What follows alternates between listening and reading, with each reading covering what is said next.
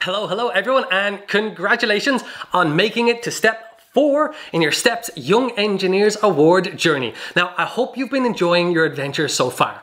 To get this far, you'll have followed all the steps that real engineers take when bringing an idea to life and creating something new. You've been inspired to create a project that helps solve a problem in your local community. You've brainstormed lots of ideas and solutions, you've worked very hard with your teams, you've created drawings, designs, and you've just finished building your first prototype. And I think that deserves a huge congratulations already. Yes, yeah, exactly, yes. All for you guys. All right, pipe down. I hope you all enjoyed the building process in step 3, using lots of different materials, working together in your teams to bring your idea to life. And maybe things changed along the way from your original idea or design. And I tell you, I and the STEPS team cannot wait to see all your pictures and your project books. But your job as young engineers is not complete yet. We still have a very important task to do. One of the most important, actually, in any engineering project. We have to test and evaluate your project and make a report. As young engineers, you'll know that engineers spend a long time making sure the designs will work. And as young engineers, you know that sometimes things don't go as planned. And as young engineers, you'll know that that's okay. And it's part of the process. The key is to learn from this. What worked, what didn't. Did some of you try to use chocolate as a material despite everything we discovered in step 3? Did somebody make a toilet paper umbrella or a steel hammer? Or wait, oh no, that was one of the good ideas. Very good. See? This is why we need to write things down in a report, so we document and learn from our discoveries, so we, or even others, can learn from what we've done and improve upon it next time. So to help show you the importance of making an engineer's report, I think I'm gonna have to go international again. So put on your cardboard raincoats, your paper sunglasses, and grab your marshmallow helmets, because we're jetting off once again. When engineers finish building and testing a prototype, they don't just pack it away, they report on it. They write down what went wrong, what went right, and what they discovered along the way. And sometimes the test goes perfectly, but most times something breaks or doesn't work as planned, and that's okay, because in fact that's brilliant, because that's where the learning happens. The report is how engineers turn mistakes into improvements. It's how an idea becomes better until the next time. Back to the prototype of our 2-cylinder steam engine. This wasn't built to power a train or a factory, but to test an idea. Engineers made this smaller version to find out what would happen if they used 2 cylinders instead of 1. So they watched how the pistons moved, how the steam flowed, and how much power it made. Then they took notes. What worked well, what needed fixing, what needed more work. That's what engineers do. After every test, they report their results. Because every time something goes wrong, it's not a failure. It's a clue to make the next design even better. So when you're writing down your report, think like these engineers. Tell the story of what you tried, what you learned, and what you'll do differently next time. Reporting isn't just about writing things down. It's like detective work. Engineers look for clues. Why did that happen? What changed when we tried this? And what can we do next time? Every note, every measurement, every little observation helps solve the puzzle. Because great engineers don't just build things. They figure out why things work. And that's the real secret behind improving every design. Every great invention we see today started with someone writing a report.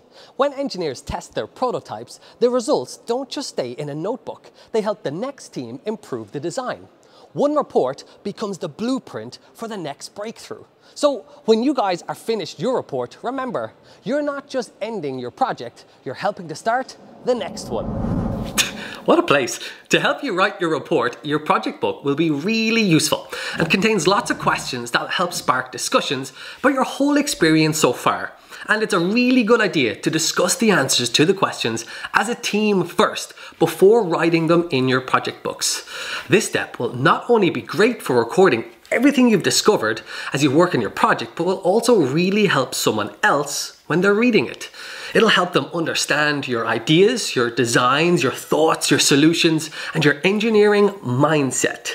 So the STEPS team and I, are your teachers and the judges, will be able to see how you solved your problems and how you fixed them.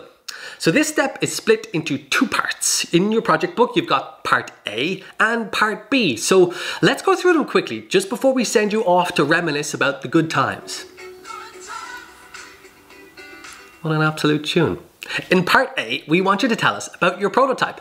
How did you build it? What does it do? And explain all the features. And this is your chance to tell us about all the amazing work you've done to get to this point.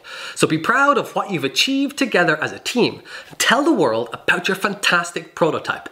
And remember, you've been working on this for quite a while, so something that may not seem important to mention to you, but it's our first time seeing your prototype. So include all the details, big or small. And we all know that building a design can be challenging and often lots of changes need to be made. So tell us, what did you find difficult when building your prototype? What were the problems and what changes did you make to help solve these problems? When engineers build something new, it almost never works perfectly the first time. And building a prototype can be tricky. Sometimes the pieces don't fit together or the idea in your head doesn't work out in the real world the way you imagined it, but it's not a bad thing. That's where real engineering begins. Because engineers don't hide problems, they talk about them so they can learn from them. Well, they shouldn't anyway. Have a look at this prototype Tesla coil I made many moons ago. It's a much smaller version of the one we built at Explorium, like a little baby brother. A Tesla coil is an invention by electrical engineer and inventor Nikola Tesla back in 1891. And no, not 91 minutes past 1800 hours, the year 1891, over 130 years ago. It uses high voltage, high frequency electricity and can create huge voltages and a massive electromagnetic field. We use it in Explorium to create amazing lightning shows. Dazzling displays of lightning shooting around the room and the thunder from the lightning turned into rock and roll music. Tesla would be proud. But I built this small prototype many years before, way before building the huge one. And I learned lots of things that helped me make a bigger version of this and a better version. This smaller version broke many times. I had to replace a lot of the parts and I was able to learn from all of that and apply it when I built my next bigger version. So now this prototype just sits proudly on my shelf, but it paved the way for my ultimate creation. So in your engineering report, I want you to tell us what was difficult for you when you were making your prototype. Did something break? Did you have to change your plan? Did you try something that didn't work at all? This is all good information. When the judges read your report, we actually love seeing the changes you made. It shows us you were thinking, testing, adjusting, and solving problems, just like a real engineer. Remember, mistakes and changes are not failures. They are clues that help your designs get better. Then it's on to part B, reflecting on your project book. So not just the prototype this time, but your whole journey. Tell us, how could you have made the design better from step 2 if you were to make it all over again?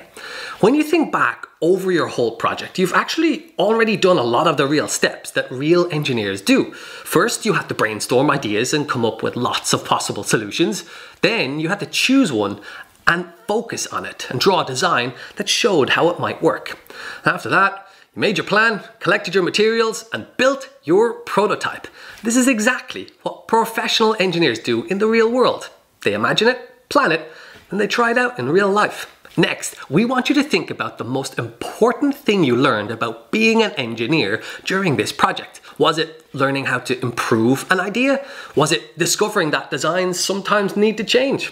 Was it learning that teamwork helps solve problems faster? Was it that chocolate would be a delicious but terrible choice of material to build a bike from? Or maybe you learned that engineers never give up. They keep testing and improving. So take a moment and write down the most important thing you learned. And there's no right answer. The important part is that you're thinking like an engineer, asking questions, solving problems, and learning from everything you tried. That is how amazing inventions are created. Okay teams, it's over to you. Time to start working together on your report. Now, when engineers finish the reports, they like to share the results with others. So we would love for you to take part in the next step, step 5, where you can present your project. And you can present it to each other, a STEPS volunteer, an invited guest engineer, your families, or another class in school. And you can find out more information, and there's loads of resources to help you prepare for your presentations online in your digital resource packs. Take a deep breath. Be proud of how far you've come and get working on the report. Mark, signing off for now. Very good.